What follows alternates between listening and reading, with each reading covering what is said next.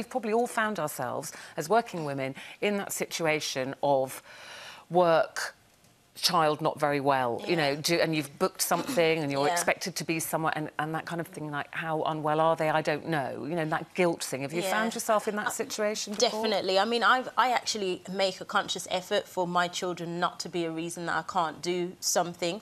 Earlier this year, I was shooting a commercial in Cape Town, and 2 days before I left, my daughter came down with the chicken pox. Now, I was just...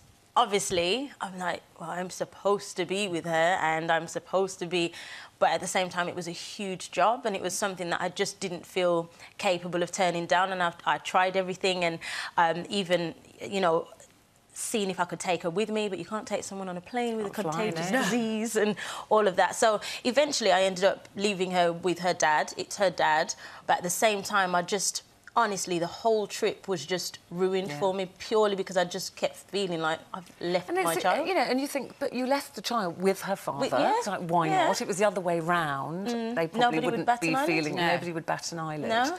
So I think for women, it's this guilt, which we're... You know, maybe that's our own fault, Definitely. you know. They'll say, well, nobody's... No, I mean, nobody's telling us to feel guilty. She's, you know, but just guilty. being a mother, I think, just I always say mother, the word mother must mean guilt.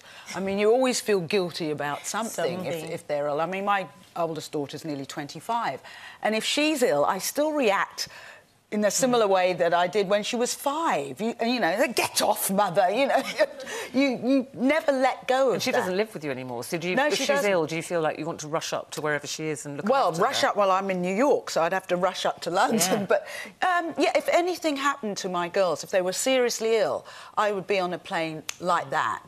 And they know that. I mean, I see them every 4 or 5 weeks. The one at uni is perpetually ill. They seem to be ill all the time. That's all the snogging they do, I'm told. I didn't go to university, but that's what they say. I think she works at the Students' Union. I think she's drinking more than she's But if it's something, Jane, that's not... I mean, I've had a situation with Jack where I've gone to wake him up, because I leave quite early in the morning, you know, so I've gone to wake him up, and he gets like, I don't feel very well, Mum. And I think, right, is he playing me here? Because he knows I've got to go to work and I've got to make that decision. And I go, right, you know, and I've got the childminder, and I don't really want them to have to make the decision. And I go, really, Jack? Well, yeah, I really do. I feel my head. And, yeah, there have been times, and I said, I think you're fine, and I've gone to work. No, I'm a bit brutal like that, I have to say. I mean, I think as a mum, again, you learn to differentiate, don't you? And there's always a litmus test. I mean, maybe not with Jack, 'cause he's a bit older, but with my youngest, I go, oh, well, OK, so you won't want to go to that play date on Wednesday then. And then you see them instantly rally, and they go, oh, well, I might be all right by Wednesday. And then I think, OK, gotcha.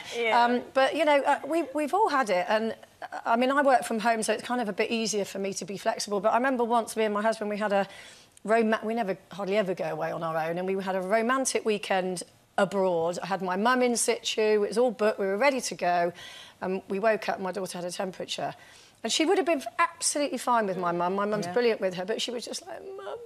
And I cancelled. Oh, my God. I actually cancelled because I knew I wouldn't enjoy myself. I would have, you know, I'd just sit there fretting for the... But that's my guilt. Yeah, and I think it comes down to guilt again.